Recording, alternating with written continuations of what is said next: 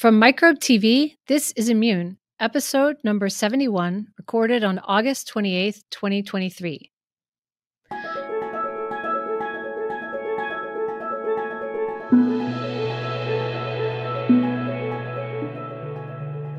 I'm Cindy Leifer, and you're listening to the podcast about the body's defenders against disease. As you may have noticed, I'm not Vincent.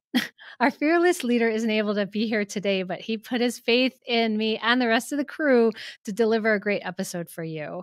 So joining me today from Cleveland, Ohio, is Stephanie Langle. Hello. Great to be here. Look at us doing it on our own. Well, I shouldn't say on our Girl own. power. We do have, yeah, it is the girl power episode. But we do have some really great behind the scenes help. We're very thankful for it. Yeah, very thankful. Yeah, happy to be here and look forward to chatting. Great. And joining us from Madison, New Jersey is Brianne Barker. Hi. Great to be here with you guys for a girl power episode. Yeah. Excited to talk about things. I've been telling people that this was going to happen, and they were like, "Oh, I can't wait to hear it." So, not a lot of pressure, guys. Yeah. Yes, I believe Vincent had, I think, another podcast. It was something influenza. Yeah, some conflict. I'm not sure. Yeah. Conference. I don't know, but we wish him well. Yeah, we wish him well. And we were going around and emails. Then we take turns every month to who's going to present. And Brianne's turn, I think, to present, and you were able to pick the paper, and I'm very excited. It touches on some themes that we've done in the past. Yes, definitely. This paper was sent to me, and I was really interested in reading about it, and I thought it would be a nice fit for Immune, both because on our previous episode 70, we talked a little bit about type 2 immunity when we were talking about food allergy avoidance. Yep. And this also really made me think a lot about our previous episode with Kiki Fairfax.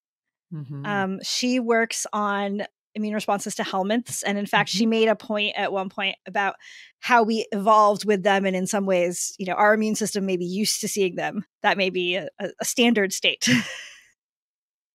Right. The amount of time that we have not had concurrent or recurrent helminth infections is much shorter than the amount of time that we would have been dealing with them over the course of evolution. Exactly. So the paper is called Exposure to Lung-Migrating Helminths Protects Against Murine SARS-CoV-2 Infection Through Macrophage-Dependent T-Cell Activation.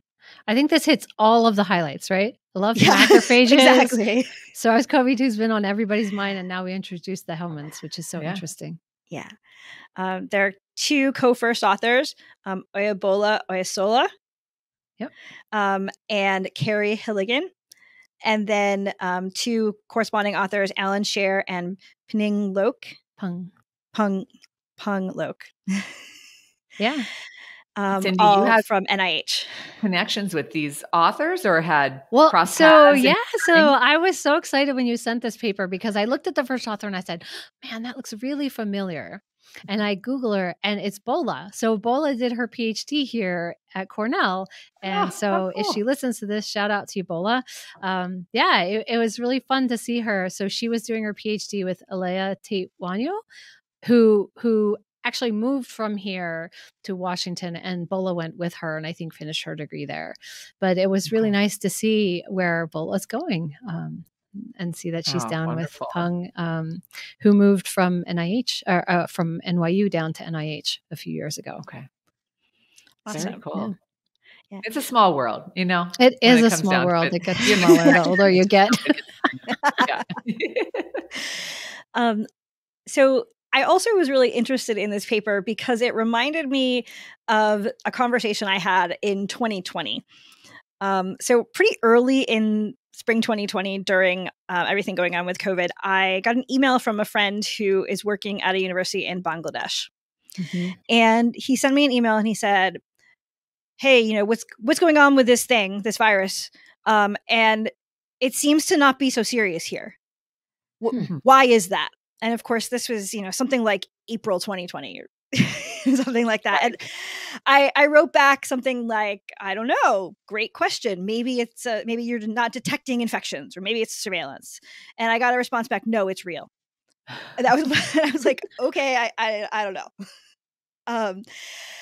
And in August of 2020, Science published this really interesting news article about low fatality rates in some parts of the world due to SARS-CoV-2. And hypothesizing on a few different reasons why that might be. And they mentioned surveillance, but they also mentioned things like, well, maybe age structure, if a country has fewer older individuals. It was just kind of like something that piqued my attention at the time, and then I hadn't really thought of it since. And then I saw this paper, and the very beginning points out that regions with a high prevalence of helminth infections reported lower morbidity and mortality with COVID-19. Right. And I had similarly heard this percolating in scientific conversations in the news, but it was challenging because, places where there are high helminth infections may not have hospital systems or surveillance or be able to quickly do the types of studies that one would need to understand, is it helminth infections? They may be taking anti-helminth medication, which does that play a role? So, and they even say in the introduction, still in 2023, almost September, there's one paper where it's a cohort study, and I forget the country. Brian, maybe you can. Ethiopia, demonstrating that what you said is correct, that there are lower mortality rates compared to other regions, but then maybe some anecdotal and reports and different things like that. But I think it's been kind of percolating, and we just don't fully understand. Right. And there are lots of reasons. I will admit that when I thought about the articles I had read, I was like, oh yeah, I guess those would be places with high prevalence of helminth infections. I hadn't made the connection myself at all until I read the beginning of this paper. And that seemed interesting. And then, of course, as I read the paper and thought about how it worked, it got even more interesting. Yeah, it is interesting how it works. And it's important to point out that often having the helminth infections or being from those parts of the world usually makes you more susceptible to a lot of different diseases. But it does seem to protect from very certain specific things. We often talk about like allergic diseases, for example, which is also interesting. But then this is a lung infection specifically. Right. Yeah. And there are multiple things to think about, which this paper will touch on. What type of helminth is it? Yep. Where is it infecting you? Yep. What is the timeline? Are you recovering? Is it a co-infection? Do you have other morbidities? So all these things. Yeah. So I found all of those things to be a reason why I wanted to talk about this paper. Plus, again, it really made me think about that Kiki Fairfax conversation. Yes. Yeah, what did she say? I fell in love with worms or something like that? Something like that. Yeah. So cool. So here, instead of trying to do this with an epidemiological study, they set up a mouse model of SARS-CoV-2 infection. They're using mice that are transgenic for human ACE2, the K18 HACE2 transgenic mice, which we've mentioned a little bit on TWIV. It's a mouse that is able to be infected with SARS-CoV-2, though there are some places where it's not a totally perfect physiological model. It's a nice model. Yeah, you might have the audience, or maybe they haven't, but might have heard it's the reasons it's not ideal or may not be ideal is the pathology in the brain. Really seems to have high titers in the brain and pathology, which, I mean, I know there have been identifiable symptoms of COVID, of SARS-CoV-2 in the brain, but it's not as severe as this mouse model. And they die. I mean, they succumb pretty quickly. Yep. Yeah. And it's important to note that the transgenic mouse, for those that don't know a ton about these kinds of mice, is all of the cells in the body will be expressing the ACE2 receptor, because it's under a constitutive promoter and it's genetically engineered into the mice, which is different from our normal situation where there are certain cell types that express the receptor and others that don't. So there's different spectrum of cells that get infected with the virus in the mouse model versus the natural infection. But in the world of developing models, you need to have a phenotype, you need to have clinical outcomes so that when you do your treatment X, or in this case, the helminth infection, you can tell if those differences are real. And then you would extrapolate that and apply it to other more human situations that are more translatable. But yeah, absolutely. And they used mice that had been infected with this helminth, Nippostrongylus brasiliensis, which is a nematode roundworm that infects rodents. And so it is a multicellular, but still microscopic worm that can lead to infection of these rodents. And it, in a lot of ways, is similar to the human hookworm pathogen.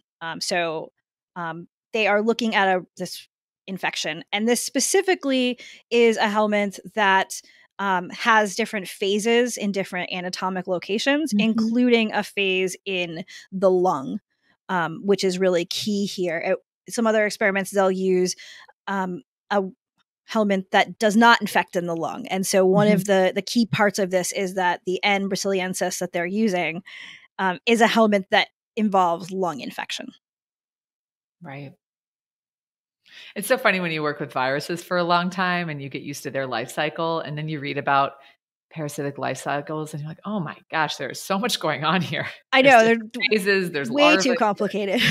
It's really fascinating, though, how you can co-evolve with this, this parasite that has such a complicated life cycle. It doesn't just go in and go out.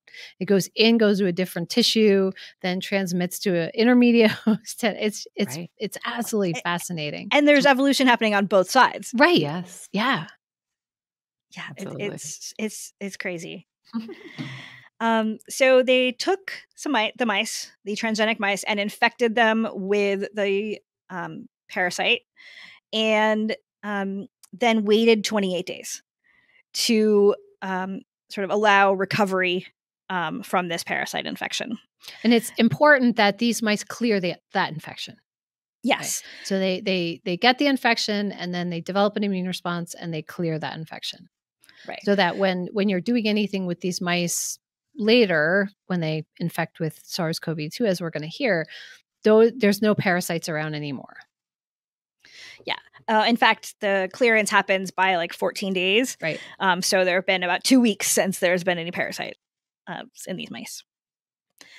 So after that 28 days, the mice were infected with SARS-CoV-2 with a dose that is a lethal dose in these mice. And their survival was monitored, as well as weight change to see if they had weight loss as a measure of them getting sick, since they can't tell you that they don't feel well. They kind of huddle up in the corner. They shiver.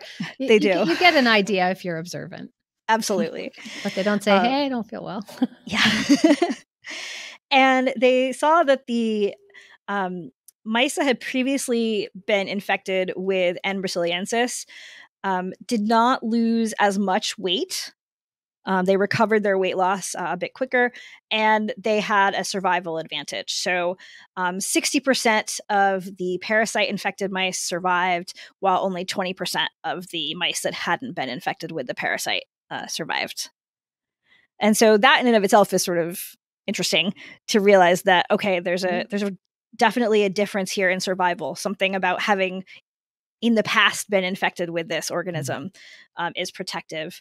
They did an experiment that's in the supplementals where they used a parasite that infects a different part of the body. So they used a parasite that infects the intestine, and that did not give them protection. So it seems to be lung specific. So cool. Yeah, which I think is really important. And that's one reason I thought this would be an interesting paper, would be to hear about what Steph thought about other mucosal sites. And for sure. I mean, just even though they talk to each other and they communicate through cells that are trafficking to each of them, they have their own evolved response. And exactly. So what we'll go through is it's very cool how it has adapted specifically to deal with infections of the lung. Yeah. Love it. They went ahead and looked at virus and saw that the parasite-infected mice were actually having a lower viral load. So it seemed as though they were clearing virus better. So, and that viral load was not different, although you can kind of see it start to trend, but yeah, by day 3, but by day 7, it's pretty significant. Lower viral load, lower infectious virus. Yeah. So definitely the fact that it's a day 7 thing indicates that it's clearance. They actually look in a few things to see whether viral entry has changed. And that's not what's changed. It's really about that virus getting cleared by day 7. And they did infectious virus, which is nice. It's a shame Vincent isn't here. He would be very happy about that, right? Because most people are just looking at viral genomic, particles or whatever, and saying that that correlates with infectious virus. But they actually tested the TCID50s. Now, their experiments definitely lead them down the road to more of an adaptive immune response, which we'll talk about. But would you all have liked to seen some innate measurements just to see if there were differences in those first 3 days, cytokines? I'm sure there are. I'm sure there are. It depends. I think a lot of what they're going to try and come and argue is that there's epigenetic changes that allow those mice to respond faster, to recruit the cells faster to the lung, to develop the adaptive immune response faster. So all of that likely leads back to the innate response. And then we'll get to it. They did do some tests on whether the innate cells were important or not for this whole thing. Right. I was going to say the cell subsets specifically, they are important, but I guess I was more thinking from your all's perspective about, interferon signaling and I guess by 28 days it would calm down, right? So I wouldn't anticipate that there would be a whole lot going on at 28 days if the infection is cleared and you've repaired the tissue mostly, but that the cells are primed in a different way to respond on some other exposure. Yeah, exactly. So they look at amount of virus in the lungs. They look at which cells are infected, and they also look at the brain. As Steph mentioned, one caveat to this model is brain infection, and they didn't see the particular differences in brain infection. And so they thought that there seemed to be some difference in how well these mice could clear virus if they had previously been infected with brasiliensis, which in and of itself, to me, is a really fascinating observation. And I think that already is really cool. I know. And I actually thought it's not so easy. Unless I'm not that informed, but I don't think it's that easy to be able to find the transcripts of the microbe that you're looking for in some single cell RNA sequencing. So they did do some single cell RNA sequencing, and they could identify the transcripts of Nippo in the cells that were infected. And I think that that's really cool, because I think it's very hard to do, especially with viruses, right? I'm not sure about parasites. Yeah, I don't really know about with parasites. I mean, they definitely are looking at SARS-CoV-2 infection to see which cells were infected. Yes. Quite a bit. And I think that was one place where throughout this paper, there are a few places where I was like, oh, this is an interesting idea, or this is an interesting question I have, but the field might know this. It's just that I don't. Oh, in terms of, just like sub-specific field knowledge, I have to say that my knowledge of some aspects of immune responses to parasites is lacking. It's hard, it's hard to know it all. It's just too much. Immunoparasitology is its own world. Yes. Yeah. Yes.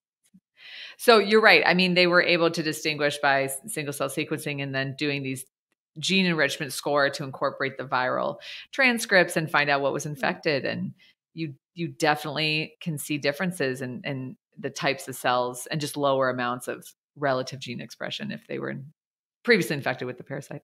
Yeah. Yeah. So that was cool. And then things started to get wild, cooler and unexpected.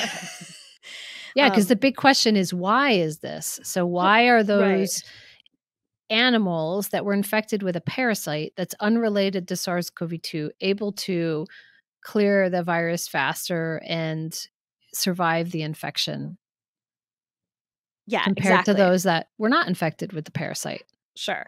And you could try to, if I had just seen figure 1, I might have tried to hand wave all sorts of different types of immunological explanations. And one explanation I don't think I ever would have come up with is a change in CD8 T cells. Mm-hmm. So they ended up looking at the lungs, and they found that there were a lot of lymphocytes coming into the lung, or a lot of leukocytes actually coming into the lung. And when they actually tried to look specifically, they saw that in the parasite infected or previously parasite infected animals, there were more CD8 T cells in the lung at day 7 following SARS-CoV-2 infection. And that makes sense in a CD8 T cells controlling a virus sense. Mm-hmm. But I don't know enough about immunoparasitology to think a ton about. I would never have thought about a CD8 T cell and a parasite infection. And it's specific for SARS-CoV-2, not the parasite. Right, exactly. Right. So, Yeah. so what we're saying is that having a parasitic infection, having recently had a parasitic infection, it allows those antigen-specific CD8 T cells against SARS-CoV-2 to develop faster and to reach the lung faster. Yeah. So they look specifically at where in the lung those T cells are, and they're actually in the parenchyma of the lung and not just happening to be in the blood. That's in the lung. And they, as Cindy said, they look to see whether those CD8 T cells are specific to SARS-CoV-2, and they see that they are SARS-CoV-2 specific cells. And again, that would never have been a thing that I would have predicted. It's interesting too, because they do talk about, right, the effector memory subset, but then they talk about this subset called virtual memory. Mm-hmm. And are you all familiar with this new well, I mean, I don't remember the year they were coined, but virtual memory cells that seemingly aren't specific to a particular antigen, but have a memory-like phenotype where they are more responsive. They maybe not be the full bang for your buck effector memory, but it seems to be along the lines of this trained immunity, epigenetic changes in the CD8 T cells, where if they're around, they are more responsive than a naive T cell against the pathogen. So that was interesting. Mm-hmm. Yeah, absolutely. Because I'm less familiar with those cells as well. And so getting to sort of see the importance of those cells. I can't remember. I think Ross Kettle's group at Colorado discovered them. But I don't know the backstory, but like why they were named virtual memory. Is it kind of like because they're naive T cells that express memory markers? Right. But so they said, oh, they're virtually like memory. Yeah. I mean, they're not antigen experienced. But yeah. I don't know. Yeah. So now they've seen these CD8 T cells kind of being enriched in the lung, and they want to see if those CD8 T cells actually are involved in this protection or involved in this better response. And they use antibodies to deplete CD8 T cells. So first they do the parasite infection. They let the mice recover from the parasite infection, and then they use antibodies to get rid of the CD8 T cells from those mice. So when their mice are infected with SARS-CoV-2, there are no CD8 T cells in the mouse to respond and to be recruited to the lung. And when the CD8 T cells are missing, they don't have the same level of clearance. And so that tells us that this clearance that is happening as a result of previous N. brasiliensis infection is happening through these CD8 T cells. Right. Yeah. And again, it's sort of like, wait, what? Yeah. And when I thought about the role of the T cells and an increase in the number of T cells and things, it would not have surprised me to see Nippo specific T cells coming into the lung with SARS-CoV-2 infection, right? Sure. Because if you've had a previous infection in one site and now you have another infection in the same site, it would make sense for cells to be rapidly recruited in case they might be seeing the same thing again, right? But these are actually SARS-CoV-2 specific. So it's interesting. So it's making new T cells. And definitely if you deplete those T cells, I mean, that was kind of a given experiment, right? Yeah. Because if you know you need CD8 T cells to survive the SARS-CoV-2 infection, regardless of the Nippo pre-infection, depleting them would have had an effect. No, that's so true. I was a little surprised by that experiment, and I kept thinking about it. I'm like, did I miss something? Was there another reason? But I think it was just that the CD8 T cells are critical. Yeah, I think it's just showing that they actually are playing a role. But my guess is maybe that was a reviewer request of like, hey, just Could be. deplete them. Could be. Show us. perhaps, yeah. And just like a random editor's comment on the bottom of page 3, when they say with viral guide RNA, gRNA, they mean genomic RNA, right? Because viral guide RNA is like a CRISPR. Yeah, okay. there is another place where I don't want to be super pedantic, but there is a comma that is so in the wrong place that it changes the meaning of the sentence, and it very much makes me upset. Well, again, you're right. Like, this is all minor. It's a great paper, but there are just certain things that you pick up, and you're like, it makes you think. Yeah. But anyway. Yeah. So now they come to this question of, okay, so how is N. brasiliensis infection actually impacting SARS-CoV-2 CD8 T cells?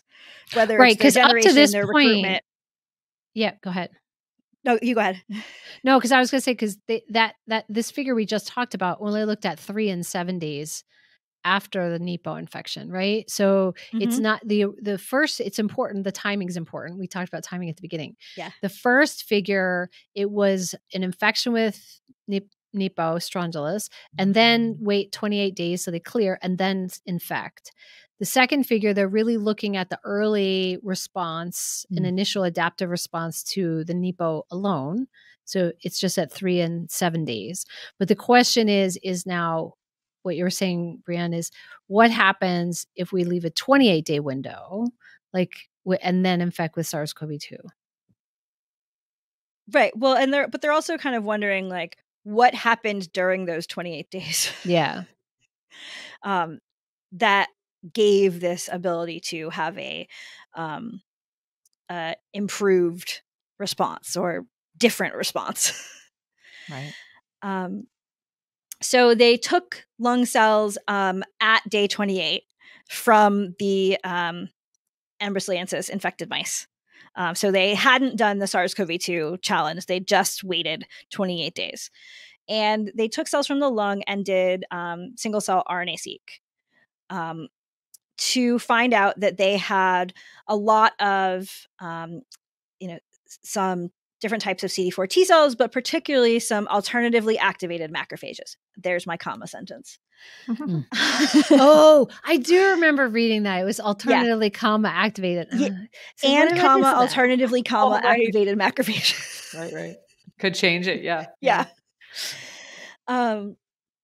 Yeah, so they've basically found that the macrophages that were in the lungs were different, were changed by having previously been infected with N. brasiliensis, and that these macrophages were now making more type 2 cytokines of that type 2 immune response that we talked about on the previous episode. So there were higher levels of interleukin 4, interleukin 5, interleukin 13. They were found in different, some of them were found in different cell types, but it seemed like there was sort of a different immunologist term, milieu, with the macrophages and how the macrophages were activated in the lung, just kind of at rest in these mice 28 days after they had infection. So, after they'd recovered, as was mentioned before. Right. Yeah, macrophages, they're always up to something. They have many subtypes that, they're very confusing to me as somebody who doesn't study them. They're wild. Yeah. And those macrophages led to a different type of CD4 T cells, specifically a Th2 type of cell. And so basically, like I said, the whole milieu, the whole, there's another word that I want that I can't, environment, I guess, of the lung immunologically is shifted. Right. And this type 2 shifting is really based on how immunologists, I think, originally described different cytokines that are secreted. And there's nuance in this type 1 and type 2, of course, but the classic ones, interleukin 4, interleukin 5, interleukin 13, really seem to be dominant in the macrophages, but also broadly when they do the transcriptional analysis. So it's definitely painting a picture that the lung is Th2 biased in this way, which has implications for their responses. Yeah. And so now you see the lung has a different environment. So you could imagine that, that is recruiting or supporting different cell types, though they're not showing that specifically in this figure. Right. And you're talking figure 3. Yeah. And then like for CD4s, why that matters to them is now we can see more of these Th2, which is their transcription factors, GATA3, or regulatory T cells, which is FOXP3, their transcription factors. So you're seeing, as we know, CD4s, they're going to differentiate into all these different cell types. You're seeing that play out here. I really liked the next part of this, although I also had a bunch of questions because they did the same experiments, but they tried to look further out. So they went out to day 45 instead of day 28. And I think that's super cool, though part of me wants to know, like, how long does it last? What if you go longer than day 45? How long can you go? Is it forever? and before, actually, I don't know if we'll go back and touch on it, but just thinking about these different macrophage populations and what they express, and just because I don't have much to comment on it, but you all may. But this alternative activation by arginase 1, so the gene ARG1 seems to be very dominant, and mannose receptor and a couple of different. So it seems like, these macrophages in the context of changing, are they going to stick with that phenotype? Is that the phenotype that they are going to terminally differentiate into, or no, they can go back? I don't.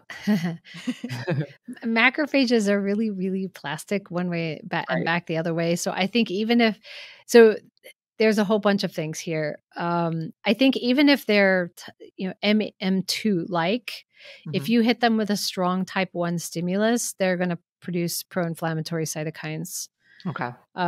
Whether it's exactly to the same extent as an unpolarized cell, I'm not sure, but they will make pro-inflammatory cytokines. The other thing that you need to keep in mind is ARG1 is used as a marker for M2, but we need to think of macrophages on a spectrum. Right. So with T cells, it's a little clearer because there's a driving transcription factor that drives a specific set of cytokines, and you can really, even in vivo and in single cell data, you can see this. Right. If you look at macrophages, and we're doing this with a collaborator, even in single cell data, you have many different types of macrophages that come out of any different stimulus. Sure. And sometimes there's different ratios, but generally when you stimulate macrophages, they will into a bunch of different types. So even if you have an M2 type that makes arginase, it's probably also making iNOS, which the data show that too. And even if you make an M1, which the predominant marker for that is iNOS, or nitric oxide synthase, they'll also make arginase. So I have collaborators that will call me, and we tried to make M1 macrophages and they have arginase, really high levels. I'm like, well, yeah, they kind of upregulate both. So this idea of this extreme M1, M2, really people are moving away from that because it really is kind of a mushmash of different phenotypes that you can get from macrophages. So they really can go back and forth, and one population of cells can differentiate into different subtypes, even with the same stimulus. So here's my question on that, Cindy. How much of that do you think is similar to what we might have said about T cells when we only knew about Th1 and Th2? Is it because we're trying to divide what are really 6 different types or some other different number of types into 2? I'm not sure. Some of the more recent studies in single cell analysis of macrophage have shown, like, you can cut them into inflammatory and non-inflammatory, and then you can cut them into glycolytic and non-glycolytic. There's like various different subsets that you can make. So part of it is we probably haven't fully described all the different types, But a foam cell, for example, in an atherosclerotic plaque that's taking up lipids really has a completely different phenotypic and, transcriptomic difference from a macrophage that you stimulate with LPS and it's pro-inflammatory. So I think there are differences. I also think that single cell data allows us to see more than we could see before. And it's just a matter of where you set that threshold. Like if you set the threshold really low, you can divide them into like 2 categories. If you or set the threshold high, you can divide them into 2 categories. If you set the lower you set the threshold, you might get 20 categories of macrophages. And that's not taking into account, remember, we have different origins of macrophages too. So some are developed during development, and they seed tissues very early during development, and they're from a different ontology. And one would argue, are they really even hematopoietic cells? Because they're coming from fetal liver, right? They're not from the bone marrow. And then after birth, there's bone marrow derived cells that then seed tissues, and they're monocyte derived macrophages in the tissues, and they function differently and have different abilities to proliferate and things. So it gets very confusing because you not only have different ontologies of macrophages that can have different functions, then you can divide them once you stimulate them into these different functional profiles as well. Fascinating. Yeah. And thinking of, the why question, well, likely it's very beneficial for the host probably to have these macrophages be so plastic. Yeah, well, you want them to be able to respond when they see a stimulus like inflammatory, a pathogen or whatever, but then they also need to be able to clean up the tissues. Yeah. Right? Because one of their main functions is to clear out all of the dead and dying cells and return to homeostasis as close as you can get to where you originally were. So they have a significant role in the fibrotic component, which is probably, they didn't really even talk about that in this paper, but that's probably a big component of that, because when you have a lot of tissue damage in the lung, especially, the macrophages need to repair that damage. And a lot of that is laying down new matrix, which changes the physical properties and the biological properties of tissue as well. Could that be part of why this is sort of seeming to be a lung story and not something that's going on in some of the other mucosal sites? Right. So there are specific changes that are going to happen to those macrophages in the lung that aren't going to happen to macrophages in the gut when you have a lung infection, and vice versa. If you have a gut infection, it's not going to happen in the lung. This remodeling is tissue specific for where the infection occurred. Right. Tissue specific generally. I'm sure I'm sure somebody can correct me on that. There's probably, because there's things that happen in your gut that change your brain and all of that. So everything's connected together. But generally, if you damage the lung, you need to repair the lung, and that's not going to affect the macrophages in the gut generally, in quotes. Yeah.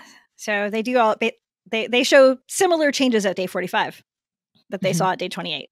And I would really love to know how long they last, and maybe others know that in the field in a way that I do not. Well, it is funny when we review papers, this is somebody's like how X number of years of their work, their life. And we're just like, why didn't you look at innate markers? Oh, just take it out till, day 100. So it's, easy suggestions when you're on this side of the aisle. Yeah, absolutely. And especially given that we talked about that CD8 longevity paper, where the cells were still kicking at 10 years. I'm not sure I want, at some point they're going to just say like they're there for a really long time and they can't keep waiting. They need to get a PhD or get on with their project. Biologically, though, you need to think about this because we were talking about different parts of the world where they may have more worms. They're probably reinfected. Yeah. Because those worms are in the environment, right? So it isn't a one and done. So it's not like biologically you're going to look at an infection that's cleared and then 2 years later you get SARS-CoV-2, right? I don't know the data for it, but I would assume since it's in the environment that these individuals are probably repeatedly infected, which is going to be different, I would think, the second time or third time or 10th time, because you should have specific immunity on board for Nippo as well. So the defense mechanisms and the damage that are done are going to be different than the first infection. Yeah, and these timing questions become really important because they're looking at day 28 after clearance. And so just like I've been wondering a lot about how long does it last, you can also say, well, how early does this start? Right. How much could a co-infection lead to something similar? Does it have to be cleared? How long cleared? Yes, and these animal models are seronegative. They've never seen this parasite before, and so that's another complexity. Or probably most parasites, right? Because we have very clean colonies. Right. Should be the case. Depending. Yes. One hopes that that the NIH mice have not been exposed to other parasites. Well, they have certain, ones that they allow in the facility, depending on how clean your facility is. But yeah. So now they actually bring back SARS-CoV-2. So first, they had just been looking at what was happening with the immune cells in the lungs 28 days after brasiliensis infection to see how that lung environment had changed. And now they actually will start to look at SARS-CoV-2 infection 7 days later. What are changes in the cells in the lung? And so now can we see differences in which cells are responding to SARS-CoV-2 at day 7 post-infection, if the mice had their previous parasite infection or not? And they find that, in fact, they do see differences, as you might have figured out by this point. Yes, particularly differences in macrophage types, differences in arginase and in iNOS, as well as the differences that you might have expected in some of the T cell subsets, and also differences in CD8 T cells. And so they, have the idea that what's happening here is that perhaps the changes in the macrophages that are happening in that post-parasite environment are changing which T cells either can be recruited or are supported in the lung or are developing in the lung or polarized there.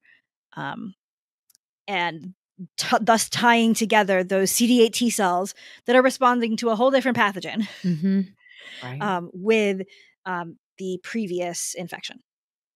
I will say that so they have a figure where they look at their their single cell attack-seq data and the proportion of cells that have differences.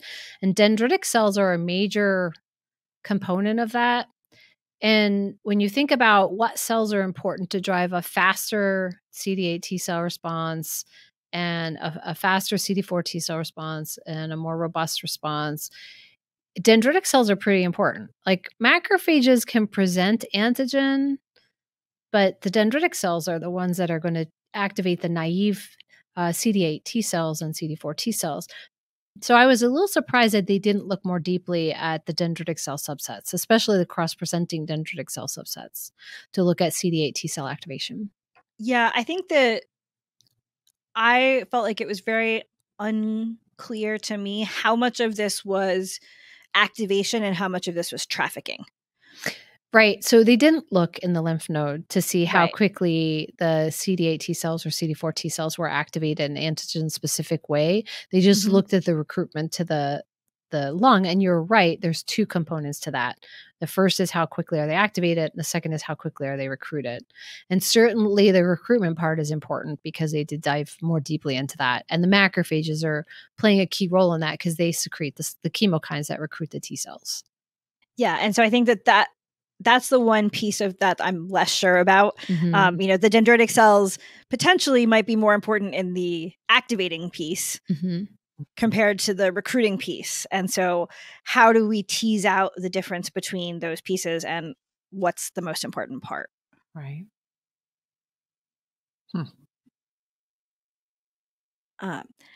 So then they came up with another cool experiment.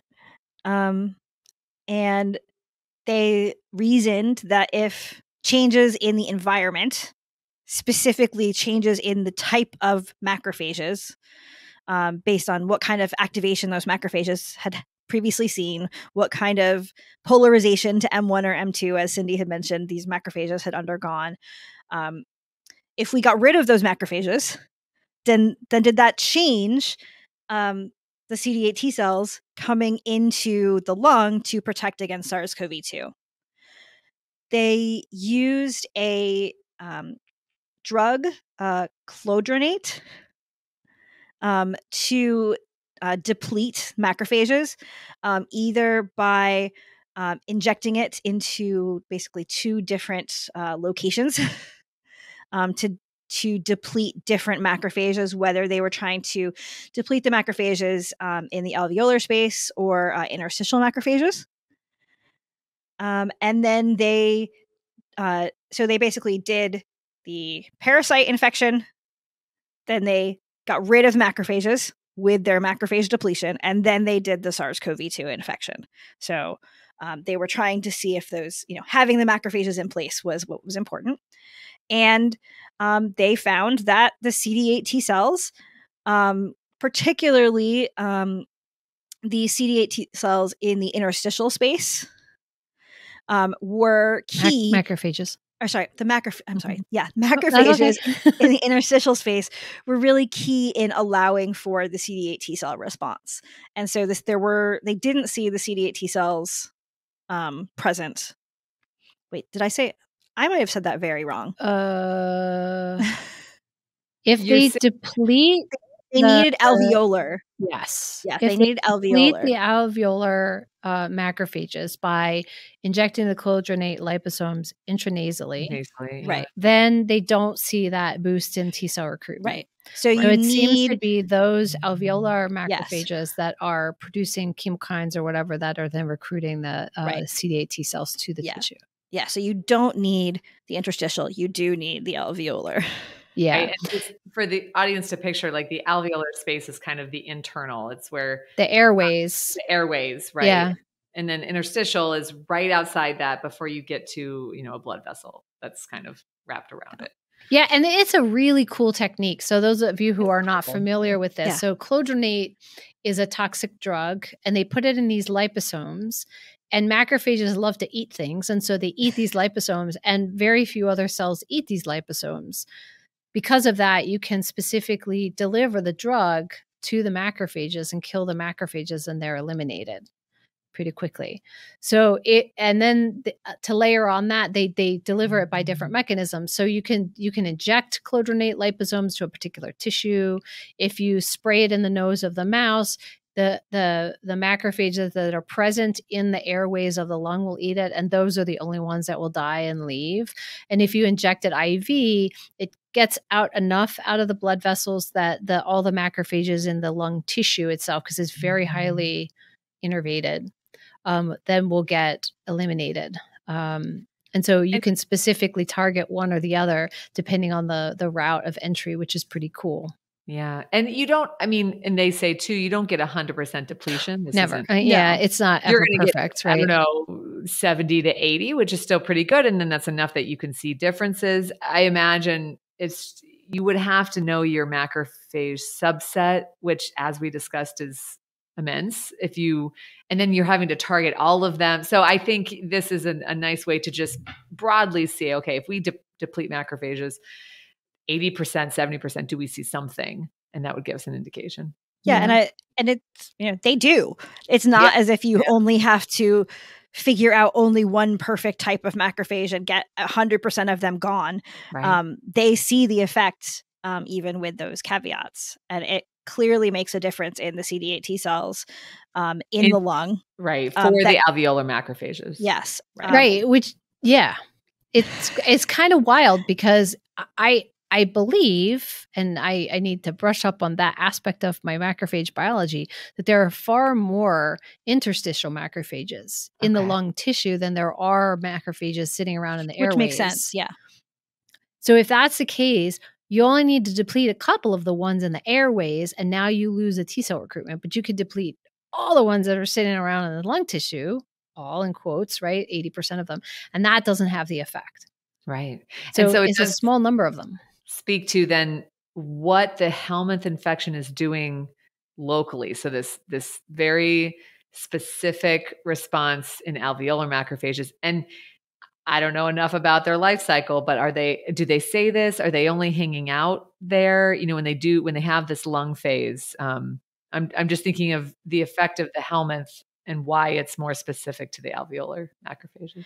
Well, I think part of it is just that some of the other helminths don't have a lung phase. While they may have phases through other anatomic locations, they don't hang out in the lung. But I mean, specifically, this helminth does go through the lung, but why it only affects the alveolar. I just wonder if it's something specific to the macrophages, or was the helminth more localized there? And so this epigenetic changes that we're seeing are more specific to those, or maybe changes to stromal cells or other cells in the lung that are influencing the alveolar max. Yeah, and so they basically see the difference they sort of expected, or they see that they lose those CD8 T cells if they don't have the alveolar max. They lose. They see some changes in CD4 cells. They see changes in viral clearance, and so it comes up to paint this picture that helminth infection influences the alveolar macrophages, the alveolar macrophage environment in the lung.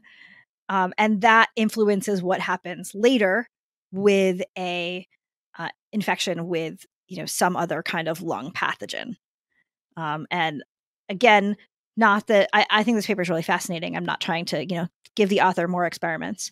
and I just want to clarify, when they looked at the viral genomic RNA and also the infectious viral particles, they didn't see a difference if they depleted the macrophages, one population or the other. So it suggests that while the alveolar macrophages are really important for that boosted CD8 recruitment, there's actually both types of macrophages are important for the antiviral protective response. Sure, of course. So it's more complicated than just getting more CD8 T cells into the lung. And do you think that might be because macrophages themselves can be infected in this model by the SARS-CoV-2 virus? That may very well be, yeah. Yeah, that was a question I had, because in humans, I don't know if we know that. Bran, you maybe follow the literature more closely. I think they do. They in humans, you can have macrophages, mostly that are actually getting infected through after they've had antibodies on them, and so it's sort of an antibody-dependent phagocytosis. But I mean, I know that happens in other coronavirus infections, but you're saying that happens for SARS-CoV-2 in humans. Okay. Okay. Yeah, I thought that was the case. Yeah.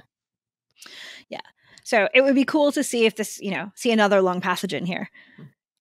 It'd be cool to see point. like influenza virus. And does this also change your influenza response? So is it all lung pathogen? They talk about RSV in here, that there, oh gosh, it was there was not a protective response as well, okay, that was like maybe a gut associated. Yeah, but that's a different pathogen. Helminth, yeah, right. Yeah. And it was a co-infection study. So you're right. That would be to do just the same exact thing with other. Yeah. So it gets to the idea of how much of it is timing, right? Co-infection versus recovery. How much of it is the anatomic location of the parasite infection, right? Involved in whether you see protection or not. They do say, though, that people with asthma, which is a Th2 driven response, were not more susceptible.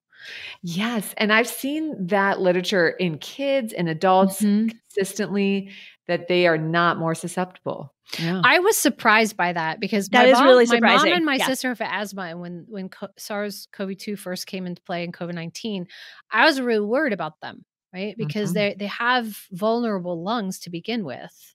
Right. But it didn't seem to be a significant risk factor. And that's interesting. Like, do you wonder if some of these similar mechanisms could be in play? That exactly, you have this Th2 bias, and then the macrophages are bringing in more CD8 T cells. I don't know. There also is the confounding factor that because steroids are effective against the disease COVID-19, so then if those individuals are more likely to be taking steroids. Yes. Yeah. Yes. Yeah. See, now you're making me curious about that influenza experiment even more, because I don't think that it's the same with asthma and influenza. Right. No. Okay. Influenza time. It's time to. So I like this paper because it brought up, it pulled in CD8 T cells and virus infection with a parasite, all of which were things I would not have necessarily ever put together. I would not have thought of helminth infection having it necessarily an impact. And sometimes we think about, co-infections, or we think about previous infection history, influencing, cross-reactive responses or something like that. Mhm. But we don't always think about things like those environmental changes to the macrophages. It reminds us of trained immunity and the fact that that field is more important, and even potentially thinking about what's happening with the structure, as Cindy mentioned, with the fibrosis, or the change in the structure of the lung. And so past infection can do a lot to impact your pathology with current infections. And those observations and my friend's email of, no, it was definitely real, may actually have something to it. And it may be teaching us something cool about immunology that we didn't really know. Yeah. And you brought up the concept of trained immunity, and it really has to do with these patterns of chromatin accessibility. And they do mention it in the paper that their macrophages had transcriptional profiles that showed this pattern. And so if you have more chromatin accessible to be able to activate them, that could play a role. The other thing, because I love the trafficking aspect of these immune cells, that you saw chemokines. CXCL16 was the one. I mean, they're all like CXCL and then a number. So, you just get to memorize them. But that was upregulated. But if I remember, not that it's cognate receptor. Correct. At baseline, but later on it was upregulated. So you're really talking about upregulating these chemotactic markers and receptors that bring the cells in, which was different with helminth infections. Yeah. So it's very cool. And, for implications, it makes us think about, timing. You're right. Because you don't want to just assume that somebody who has a helminth infection is just, they don't need the pharmaceutical interventions like immunization. But does it lead to different public policy, or does it lead to different outcomes for different countries? Yeah. And there have been all of these ideas about changing Th1, Th2, type 1, type 2 bias regarding the hygiene hypothesis. How would that impact other infections? I honestly, again, I go back to the Kiki Fairfax conversation of, what is this telling us about how we've evolved in response to these organisms, and what's happening now that we're not being infected with them? Right. Not that I want at them. When I actually looked at a picture of N. brasiliensis before this, I kind of shuddered as soon as I looked at it. If you see blown up images of some of these parasites, it's like a horror film. Yeah.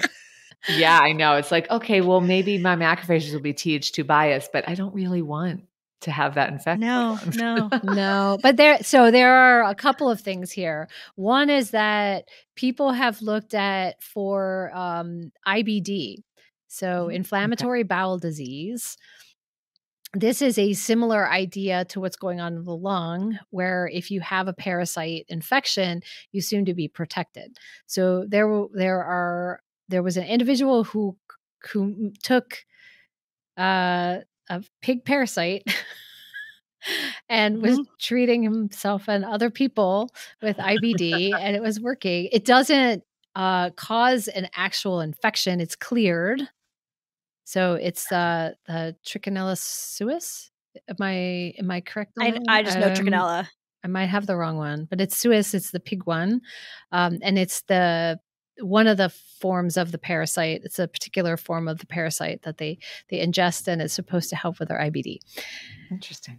Again, not suggesting that anyone goes out and gets parasites, especially Nippo style, these kind of worm parasites to prevent infections. But it's an interesting idea of biasing or manipulating the microenvironment of the tissue that then changes the susceptibility to a different infection or disease. And the more, if we knew more about it, I mean, you noticed we've talked about, immunoparasitology is like its own thing. We don't know X, Y, or Z. Perhaps if more people knew about it, we would know how to manipulate it better. I think it's papers like this that need to raise the awareness and stature of studies on immunology and parasites, because if it doesn't affect people in the US, the government agencies are not really funding that type of research. It's challenging to get strict parasite immunology research funded. I know lots of people who have money for it, but it's often on understanding the immune response using the parasite as a model, rather than studying the immunology to the parasite for the sake of understanding the immunology to the parasite. So, well, and we also have to make sure that we have immunologists who want to study some of those things. We mentioned, it's so complicated with all these life cycle stages. And I think, we've got to spur the interest with things like this as well, of people being like, okay, it's worth studying all those life cycle stages that are so crazy looking. Yeah. The other thing that's come out of kind of this type of idea where pre-infection with one thing changes your susceptibility to another thing is that we have gone from using mice as a model to cleaner and cleaner and cleaner and cleaner mice, to the point of having gnotobiotic mice that don't have any microbes at all. And recognizing that, well, wait a minute, their immune system is not fully developed and their immune response is not the same as we see in a human, for example. And even in specific pathogen-free mice, often the immune response is not the same as we see in a human. And people are like, well, mice aren't humans. And mice's environment is also very different from the human environment. So now people are starting to use dirty mice or pet shop mice, where they harbor a lot of pre-existing infections, parasites, they've had virus infections, they have bacterial infections, they share them with the colony, and that changes their susceptibility to infection and their immunologic response. Is fascinating. So today is my first day of classes for the semester. Cool. So right before this, I had actually taught my first immunology class for the semester. So the past few days, I've been spending a lot of time thinking about syllabi and exactly what to teach when. And I spent a long time this weekend trying to decide exactly where the dirty mouse paper goes, because I actually have a whole class on the dirty mouse model and some of the papers about that for those exact reasons. So where did you decide to put it? I put it right near some of my other discussions of memory. That makes sense. Yeah. Because especially the paper that I usually use has a lot of measurements of memory responses. Right. Very cool. The other thing I wanted to bring up that, may be worth a couple points of conversation is they brought up the fact that they didn't confirm whether the cytokines themselves were, responsible for some of these phenomena that they're seeing. And it does bring up the point about these Th2 cytokines can really be detrimental in certain diseases. And in response to, if you think about all vaccine outcomes, poor vaccine outcomes can be tracked to in this overabundance of some Th2 cytokines. So it does bring up the point of when those come into play and why. And so, and what cells are they recruiting? So particularly we think about mast cells being detrimental because they're recruiting an IgE induction. So it doesn't seem to be that the case here. And it might be because they've recovered. And so, and the timing of it, because we've already talked about that. But it's just interesting when I have read a lot about, and even in COVID-19 severity studies, they show that Th2 cytokines are upregulated. So trying to piece that together in your head of like, okay, when are they good? When are they bad? Trying to create a checklist for yourself is difficult. I think it's like anything, like it's the dose and timing. Yeah. Right. Because they always say everything can kill you, even water, right? Right. So an overabundance at the wrong time, of course. Yeah. It's all of immunology comes back to Goldilocks. It's amazing that we can stay alive. survive. I know. I think about that a lot. And I just got my flu shot a little early this year. Yeah. So I wanted to transfer some placental antibodies before, cold and flu season. But so, yeah, thinking about it, it's funny when the things you study, then you go experience them in real time. It's a good field to be in, but it's complicated. Absolutely. Yeah. Yeah. I don't know enough to know if there are other helminths that are specific to other anatomic locations, or that, and whether you could sort of try to do something similar with, say, a mucosal pathogen. Yeah. Like, could you infect with their gut? So they have their gut. I don't remember the name of H. polygyrus. Oh, they use polygyrus. Yes. Okay. And so then could you do that, wait 28 days and follow up with, rotavirus, right? Or some infectious agent. Norovirus doesn't replicate in animals, but whatever you want to use. Or a non-infectious pathology like IBD or whatever X you want to do. I'm trying to rack my brain if I don't remember off the top of my head if there has been something looking at parasite infection and IBD, but I bet there isn't. A listener can probably let me know. No, I think you mentioned there were yeah, so there's the pig Trichuris. Yeah, right. Got that up, right. So that definitely has an effect. There must be, yeah. You wouldn't want one of these parasites though that does a massive amount of damage. Right. So Trichuris normally does. You would never want a parasite. It like swims its way through the epithelium, but the pig one doesn't infect the human as well. So I think that's how it works. Interesting. I'm probably talking too much because I think I probably said something wrong. I don't know. That's okay. The helminth people can email us. Yeah. I'm sorry. I'm just, having a bad reaction to the thought of things swimming through. Your it's not even swimming in your intestine. It literally is through your epithelial cells. Ugh. They just, Well, I mean, if you look at some of those hookworms, the mouth is like something from Dune. I know. Yes. Or what was that other? Or movie? I should say, Dune's worm is probably based on probably parasite picture. Yeah. Wow. Well, thanks for this paper, Brian. I mean, I think it was great fodder for good conversation. Yeah. Do you guys want to read the 2 emails? Sure. We got 2 based on our discussion last month, which is kind of fun. It's about the cilantro stuff. Oh, well, I'll let you 2 tackle that since I wasn't on last time, but I'm excited. Oh, that's right. So okay. So before we go into it, are you a cilantro fan or not a cilantro fan?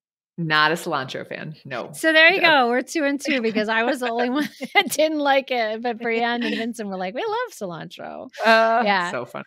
So I don't know. Do you want to read it, Brienne? I can read it. Sure. I do have it. Lauren writes, "Hi guys. First off, thanks for an excellent and reliably engaging podcast. In your recent episode on allergy, Cindy mentioned an avoidance to cilantro and postulated that it might be related to a subclinical allergy.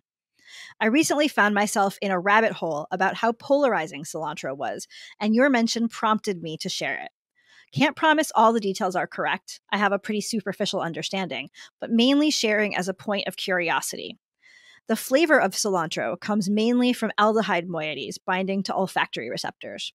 One of these aldehydes, trans-2-decanal, binds to OR6A2 olfactory receptor, and this receptor has genetic polymorphisms which correspond to an individual's like or dislike of cilantro. There was a population study from 2012 in the journal Flavor, excellent journal name, which put the dislike prevalence at around 10 to 15%. A couple other random factoids which might help explain a dislike of cilantro.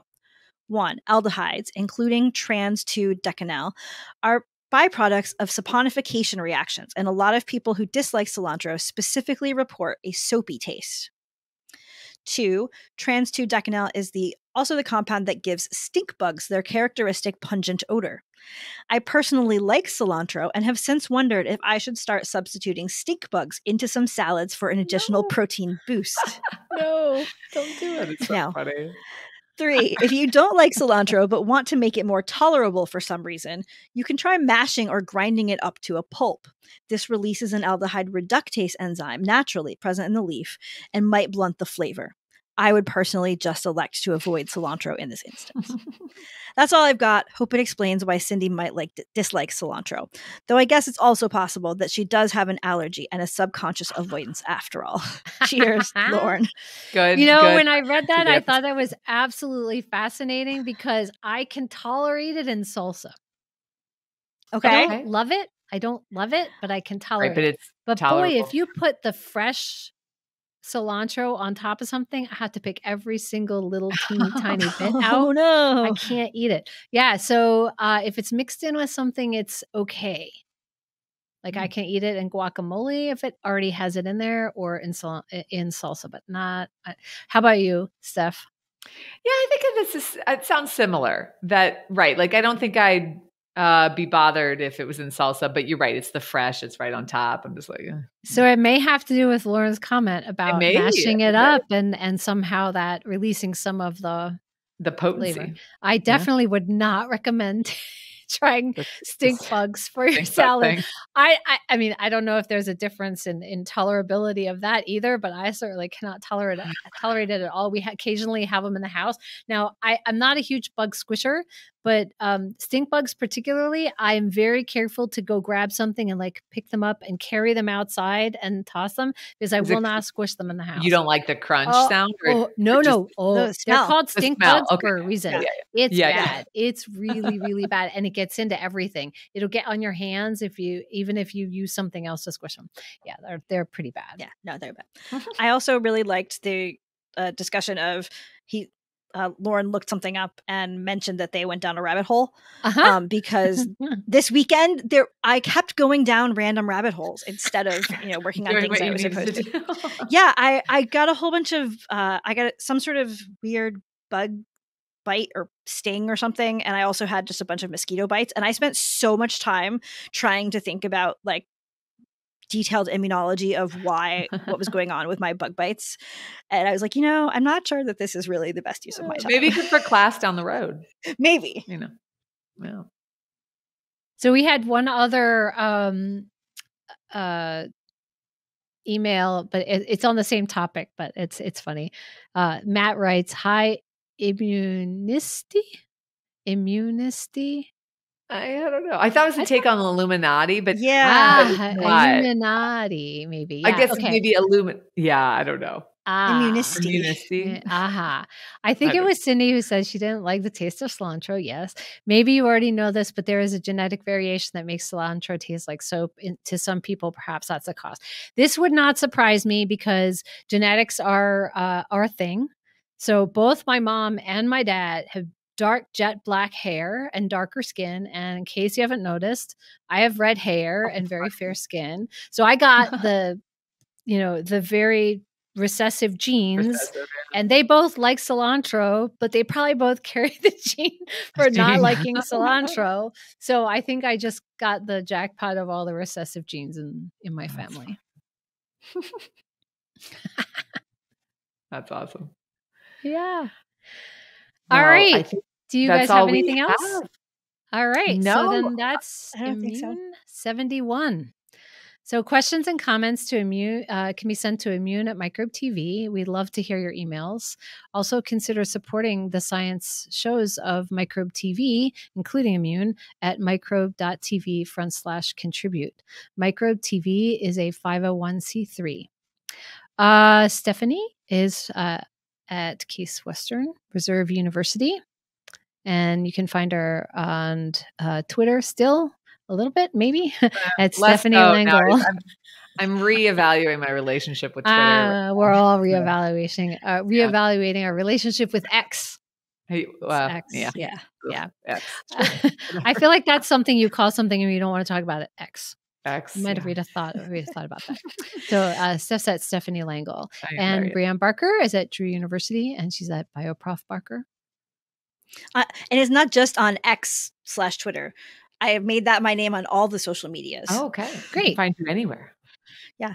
I even made an account on Threads for and made sure I had the same name. And then I don't think I've opened it since. Oh, well, at least you got the name, The so that's name. good. Right. Yeah. So I'm Cindy Leifer at Cindy Leifer, and Music on Immune is by Steve Neal. Thanks for listening to Immune, the podcast that's infectious. We'll be back next month.